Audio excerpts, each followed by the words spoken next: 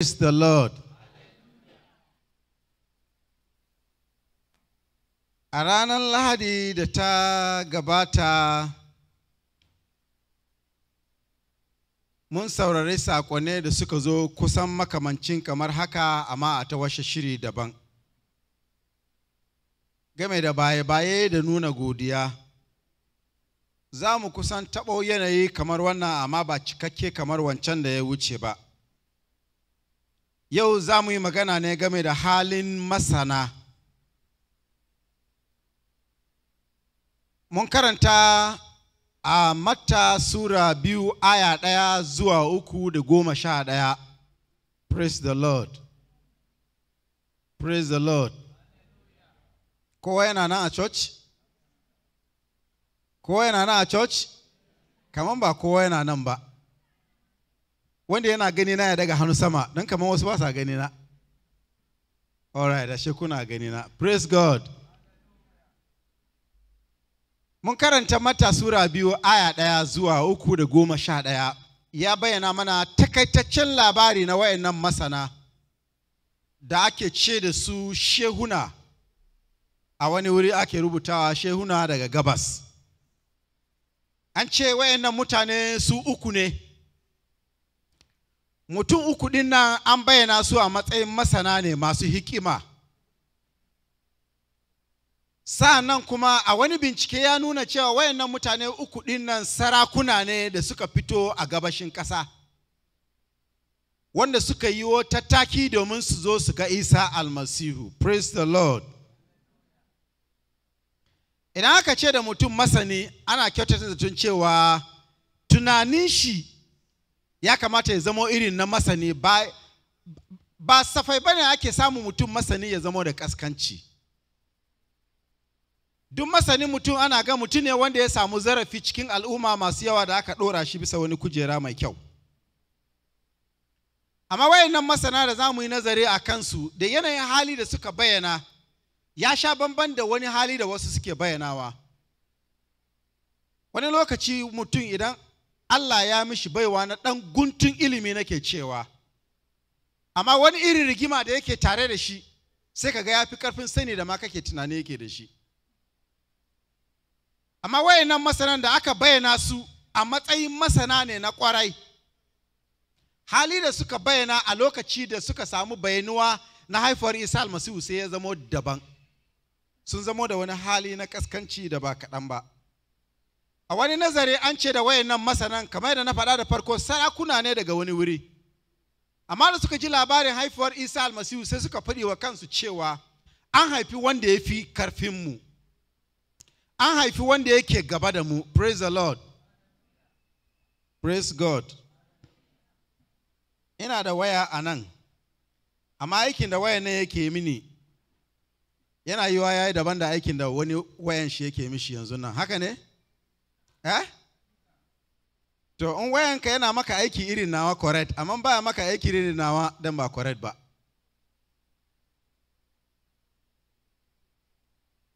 So wani hali da suka bayyana ya nuna wata kaskanci mai girma daga cikinsu.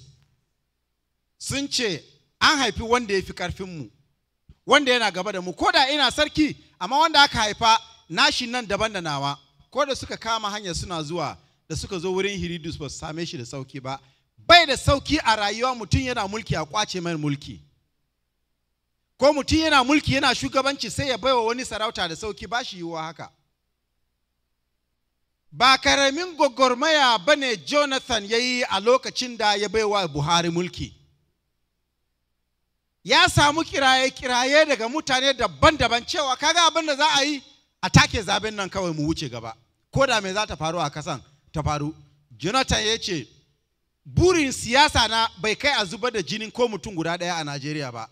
Domin haka ya ɗauki waya ya kira Buhari ya ce na maka congratulations, mu haɗu a dandali in baka mulki.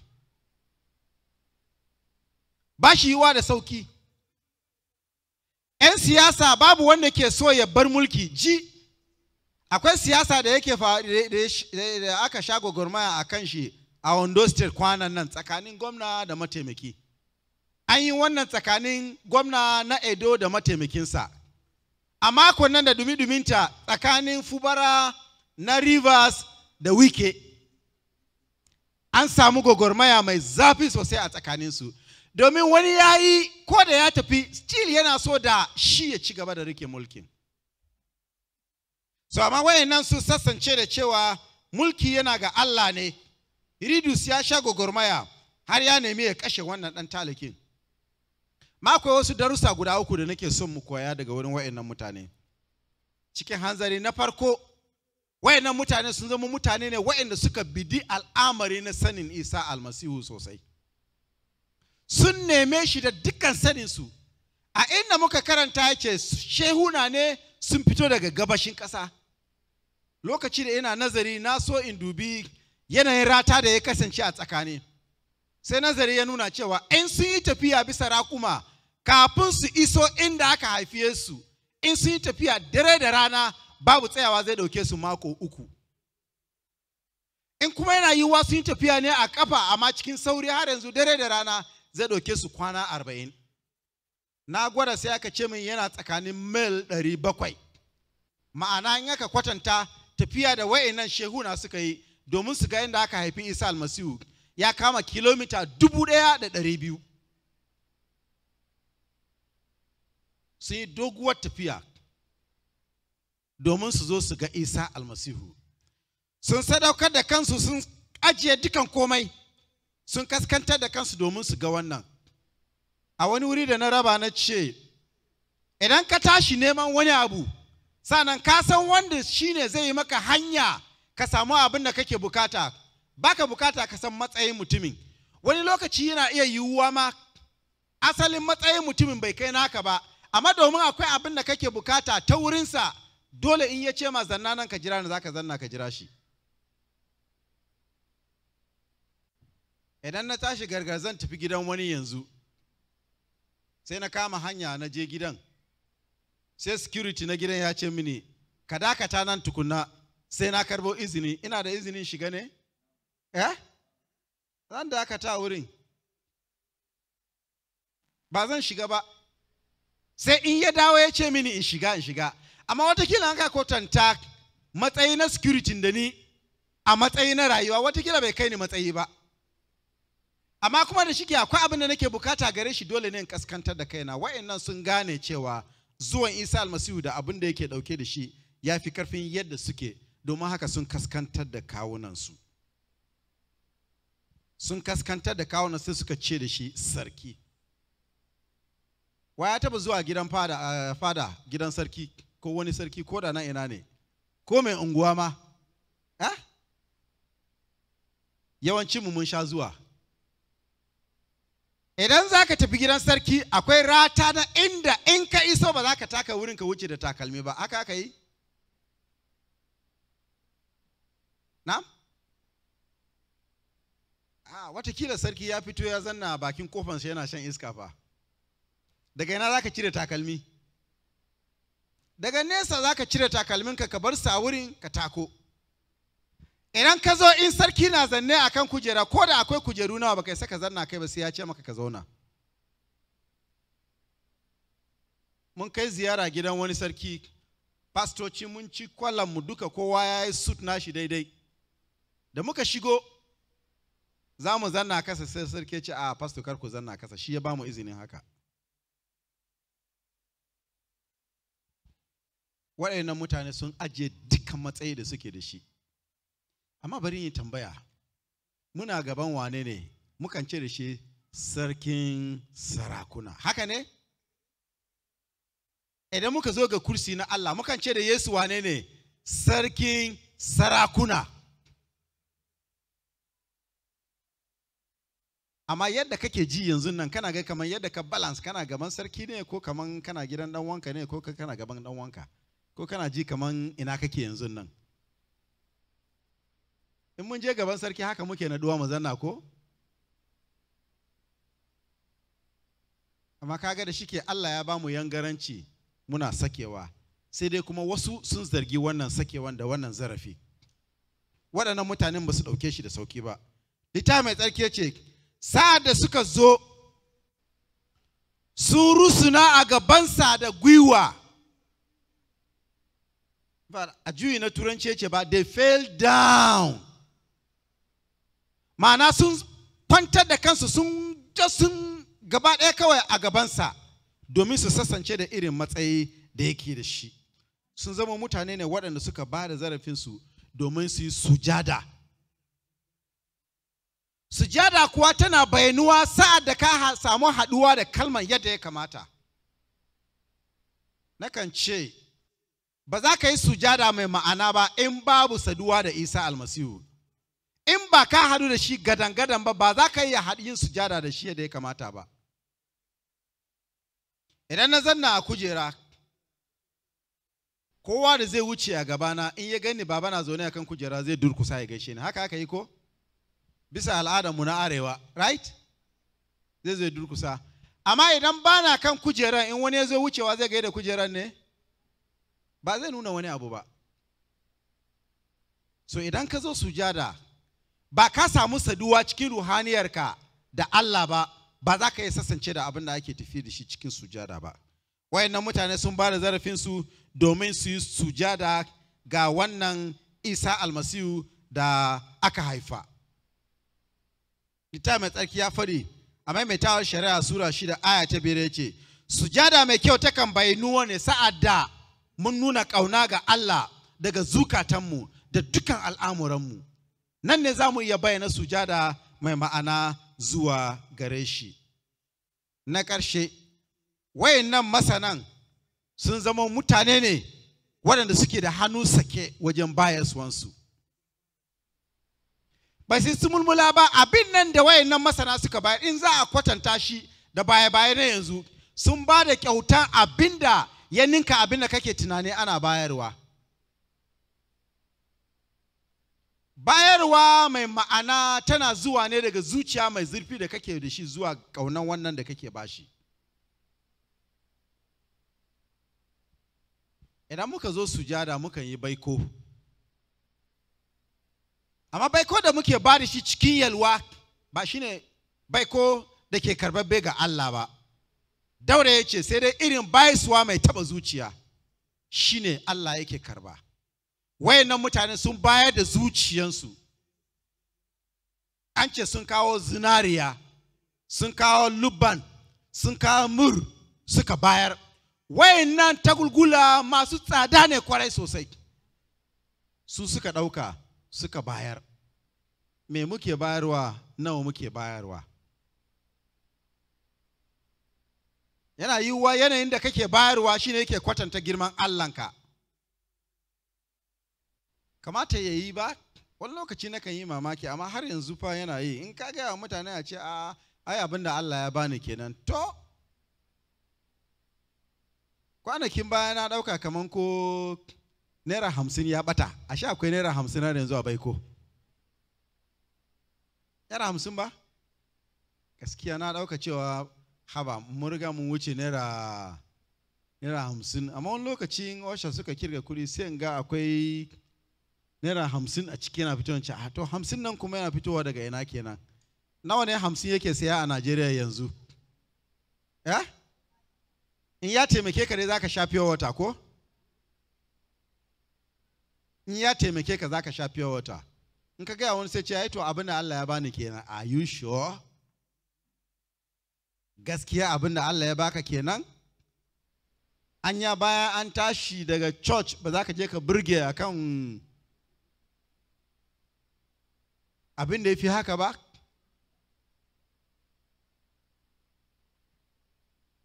Wayannan mutane sun kuduta su ba da iya abin da za su bayar mai kyau sosai domin su sassance ga wane ne suke badawa. Bayarwa sadaukarwa ne, bayarwa haɗaya ne, bai da sauki asali mutum ya ɗauki abu ya maka kyauta. Idan har mutum ya sa hannun shi aljihu ya ɗauki 5,000 ya baka, ka godewa Allah, ka godewa wannan mutum, domin bai da sauki. Da haka nan duk wanda ya ɗauka cewa yana baiwa Allah, yana rabuwa da wani abin da ya zama da muhimmanci a rayuwarsa, bai da sauki. Amma in za ka yi hakan nan, ka yi shi tsakani da Allah a matsayin ka san menene kake yi.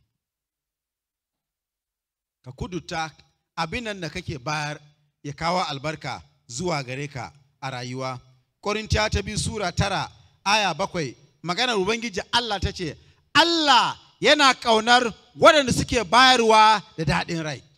So muna lokaci ne na baye-baye. Wasu mu muna jira ne a bamu, mun ɗauki fuskan tausayi mun sawa kanmu cewa mu ma a bamu. Amma ko ka gane cewa a wannan Christmas kai ma za ka baiwa wani abu kyauta? Na'am? Ko ka gane cewa kai ma za ka yi wa wani hidima a wannan Christmas har wani ya yi mamakin ka? Har ya sa wani ya sake tunawa cewa an yi wani Christmas kaza fa gaskiya wai ne ya mun kyauta? Allah ya ba mu zuciya na bayarwa. Musamman a lokaci kamar wannan, ɗazu an ce an raba shinkafa a ƙasa, ko shinkafa ne ko wake ne ko me aka raba, an yi layi, that's fine. Amma kai ma za ka iya kai wa wani hidima da zai gode maka. So kaɗan kullum mu kaskantar da kanmu a matsayin ba ni ne kai kuma baka bayarwa. Ubangiji Allah ya ba mu zuciya da za mu bayar cikin sunan Yesu. Halin nan na masanan nan ya nuna cewa sun kaskantar da kansu, sun mance da kansu a inda suke, sun yi doguwar tafiya, sa da tauraro ta bi da su, sanan sun tafi sun yi sujada, bayan sujadansu sun ba da abin da za su bayar. Ikkilisiya na ƙarshe inda na yi aiki a ranar Christmas ne muke baye-baye na a zo a gani a shekara. A ranar Christmas, a lokacin ne mukan gwada ƙarfin juna wajen bayarwa. Kusan wannan al'adan ta ɗore suna kai. A kowane Christmas, bayan an tashi, rabuwana da su dai yanzu ya kai shekara 15. Amma bayan an tashi Christmas kowane shekara sai sun kira ni su ce mini ga abin nan da muka yi wannan shekara. Me za ka yi ga hidima walau ko ga ikkilisiya, walau ko ga wani ɗanwa a rayuwa da zai bayyana lalle farin cikinka zuwa ga wani? A ranar Laraba, ɗaya daga cikin abin da muka koya shine wanda bai iya bayarwa ba har yanzu yaro ne. Cewa ka zama dattijo ko kin zama ko ka zama babban mutum dai, idan ka koyi hali na bayarwa. Ƙananan yara ba sa bayarwa. In ka dauki abu kaza ka baiwa karamin yaro, in ya rike ba zai mai da maka shi ba. Idan kana kokarin ka ce ba ni, zai mai da shi baya. In ka nace masa zai sake karba da ɗayan hannu ya ce maka babu shi. Bari mu girma fiye da haka. Ko ka san cewa bayarwa da kake yi ya zama kamar mabuɗi ne da Allah zai ga wakilcinka, Allah zai ga amincinka, sannan Allah zai ƙara maka. Gama maganar ta ce, masu bayarwa ba su kan rasa a rayuwa. Givers never lack. Ban kuma taba gani ba a rayuwa wayanda suke da hannu sake suna bayarwa sana sun rasa. Ban taba gani ba a rayuwa. Ban taba gani ba.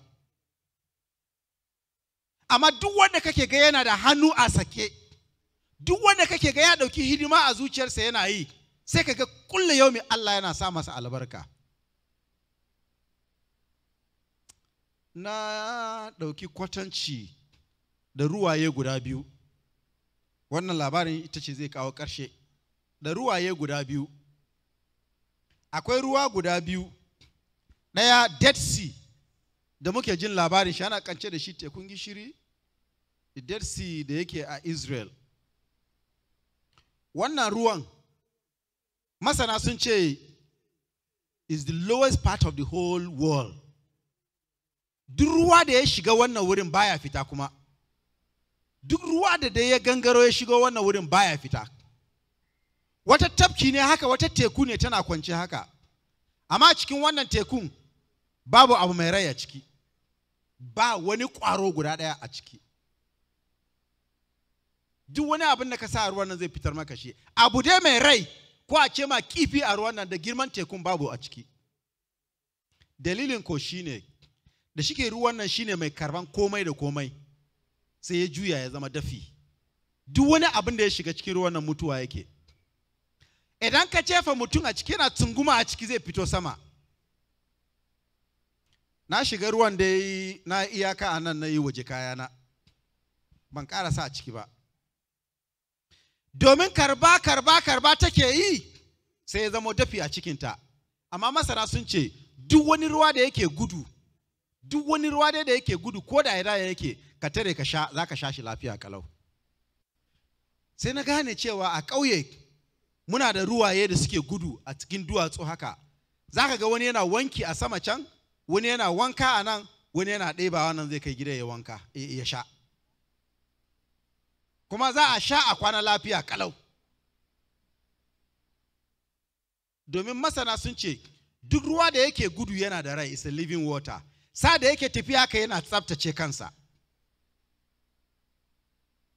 yana cire su datti, yana tafiyan shi.